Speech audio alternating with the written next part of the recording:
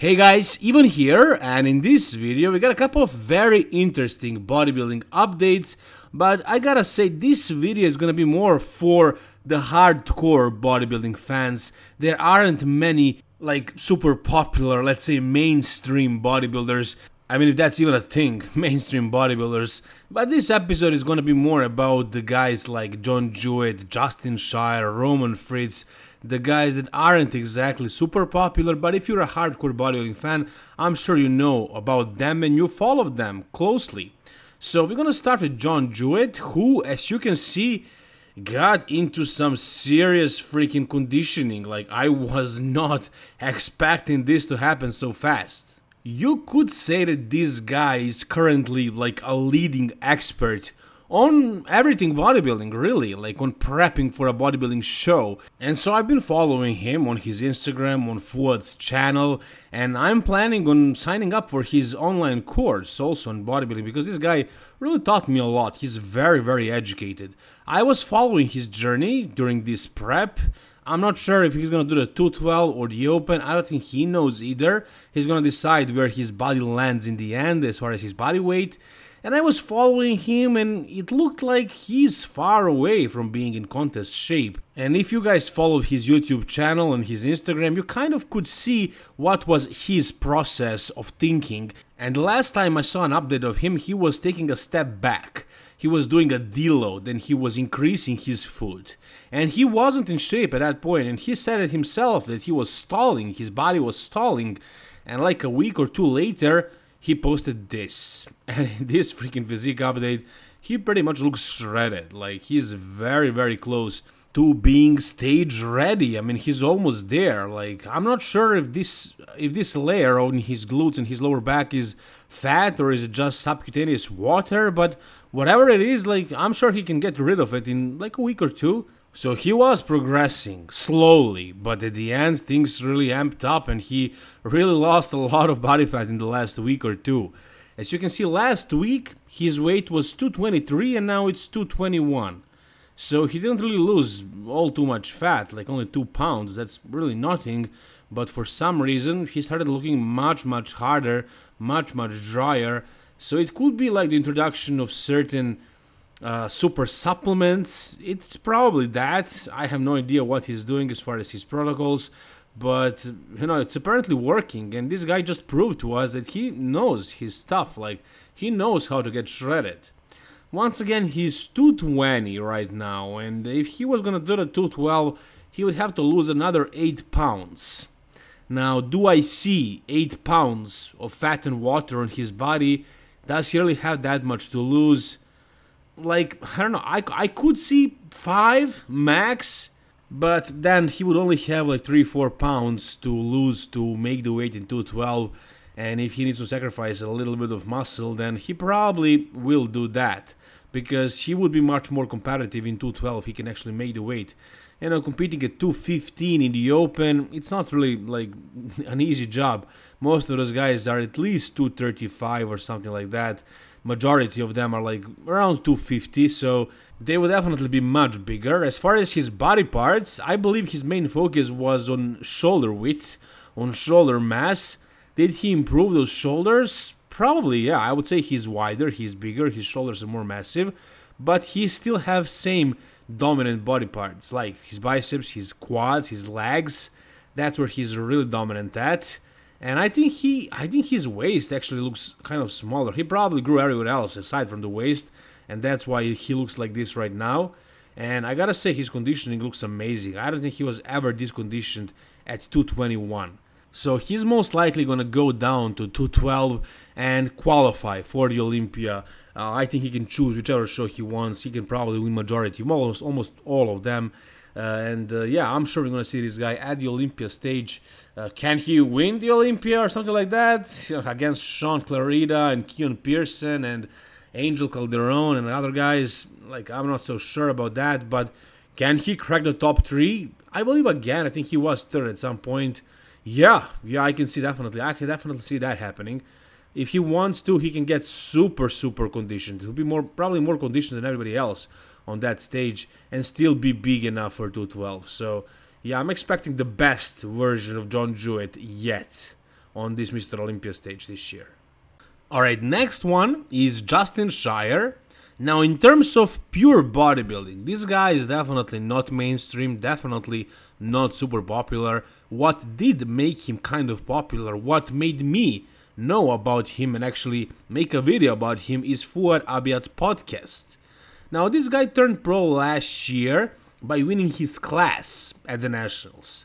He did not even win the overall. That overall was won by Carlos Thomas Jr., and Justin won his pro card by winning his height class. However, Justin is a very funny guy. Like, he has a great sense of humor, he's very intelligent, and somehow he made his way to Hostile and Fouad Abiad. So he was a part of that podcast, and in my opinion, he was a great addition.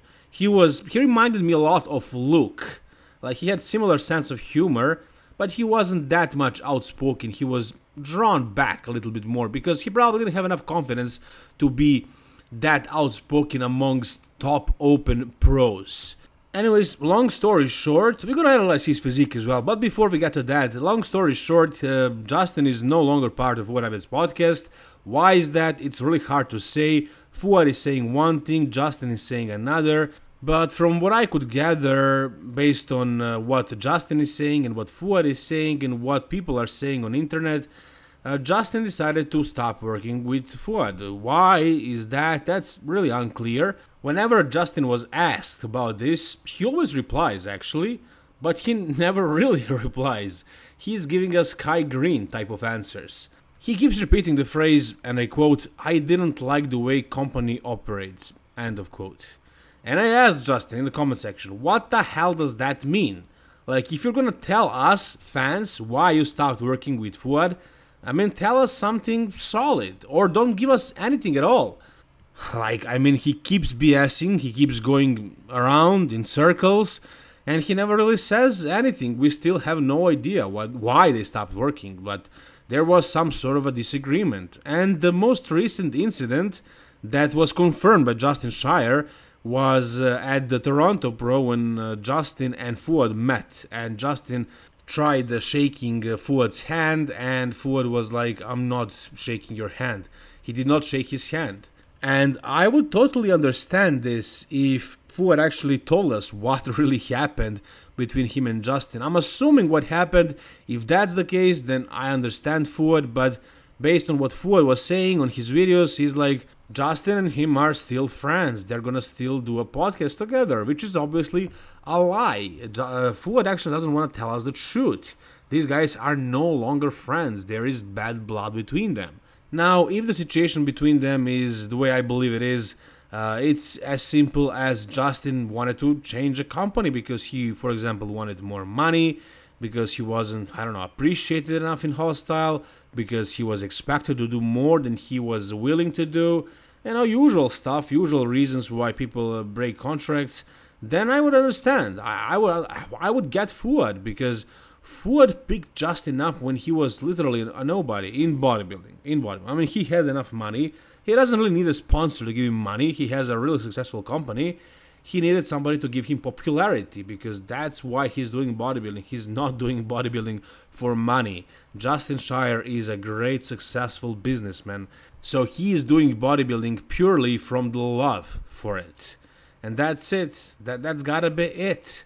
So he didn't need money from Fouad. He needed popularity, because every bodybuilder wants to be popular, wants to be appreciated, wants to be reason why somebody else gets motivated to go to the gym, to compete. Like, that's the biggest satisfaction that bodybuilders get from being bodybuilders, aside from money. And in Justin's case, money is not a factor, so that's the only reason, and Fouad gave him that.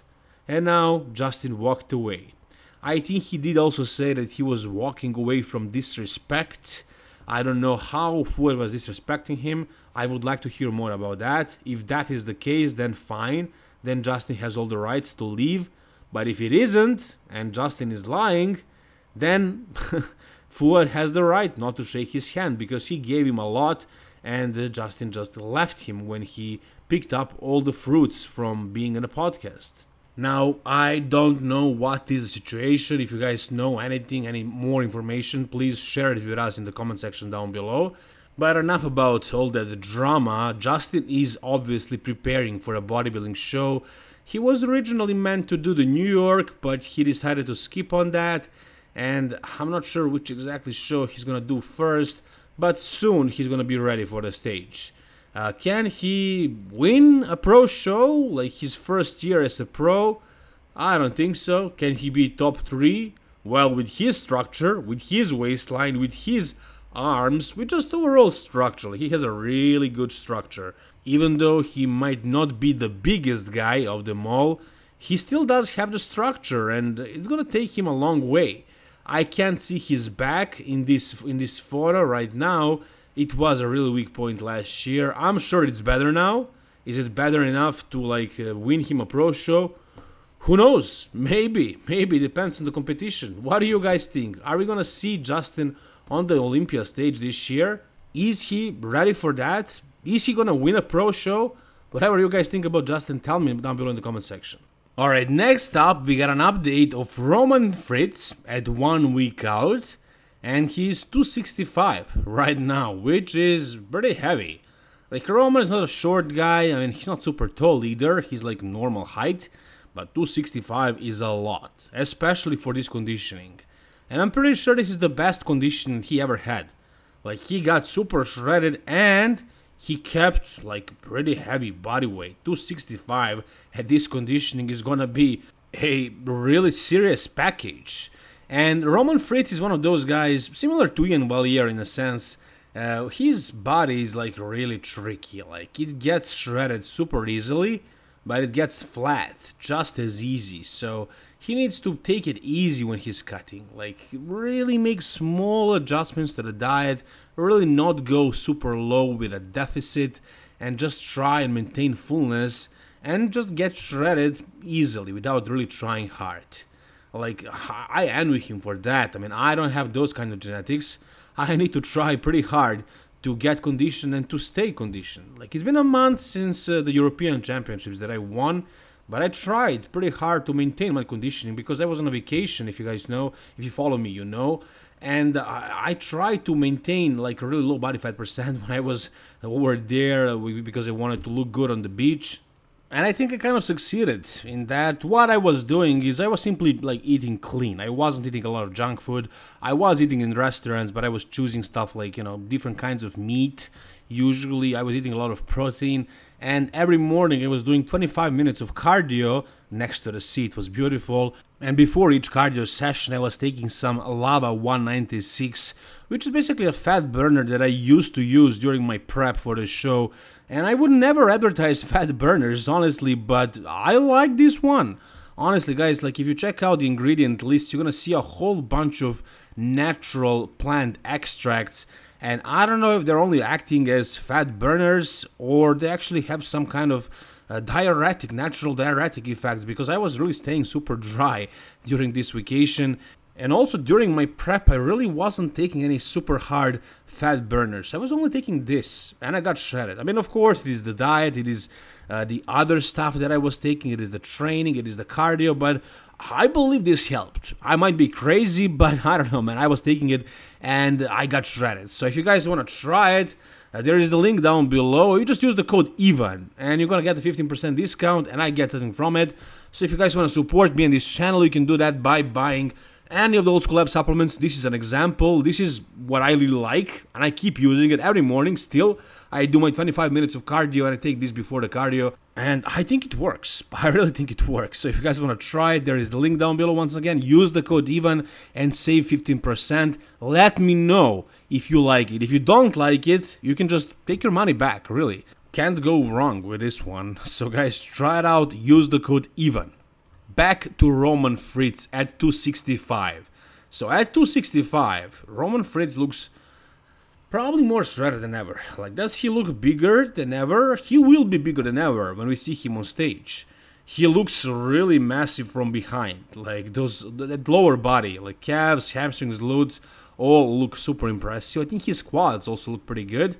But he's kind of flat to the chest and the arms, and the lats from the front. So like from his front upper body, I would like to see more thickness, more density. As far as his lower body, he's good. he's good. Like especially from the sides and from the back. So he's good as far as his lower body. Upper body needs a little bit more work. I think his back is actually pretty decent.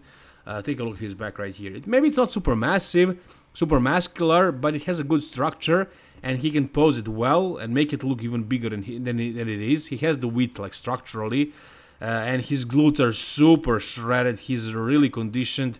Once again, 265. He's gonna dwarf some people when he steps on that stage.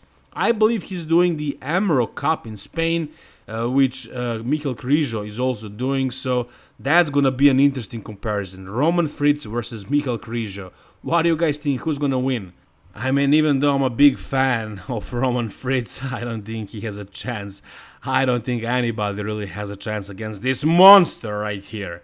And I believe Krizo actually has a real chance of cracking like the top 6 at the Olympia.